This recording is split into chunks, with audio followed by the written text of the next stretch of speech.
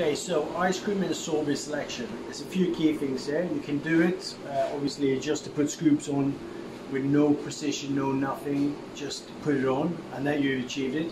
What we try to do here is a little bit more than that. So the key to do this is to make sure that you have bowls inside the freezer, the desired ice creams and sorbets that the guest wants, normally goes by the scoops.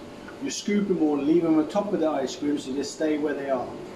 Then once you have made all your 3 scoops, you then pick up the first one to make sure that you get a nice perfectly shaped. Not too hot water, you bring up your super cold bowl and then you strategically place them on the side. The bowl, as it is frozen, it will not fall away, it will stay where it is. And that's the key for this presentation. So on this one, we're gonna mix the colors up.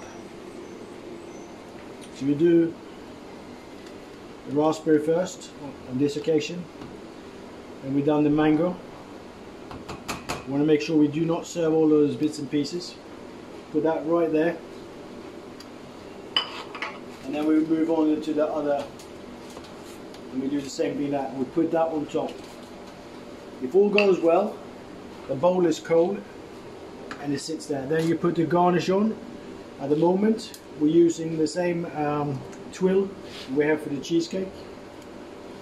We put that on and we put a little above ice cream on top of that. So that is your bowl, and it sits on the side, guest gets it, and hopefully they will see that we've done a little bit more than just put it on and sent it. Obviously for room service slightly different, but the key is do your 3 bowls or 2 bowls, whatever the guest wants, and then play with it in an ice cream, like the ice cold bowl. So you've got to keep the bowls in. If you bring the bowl out too early, it doesn't hold. Okay, so this one here, you can see the bowl holds it. Okay, thank you very much.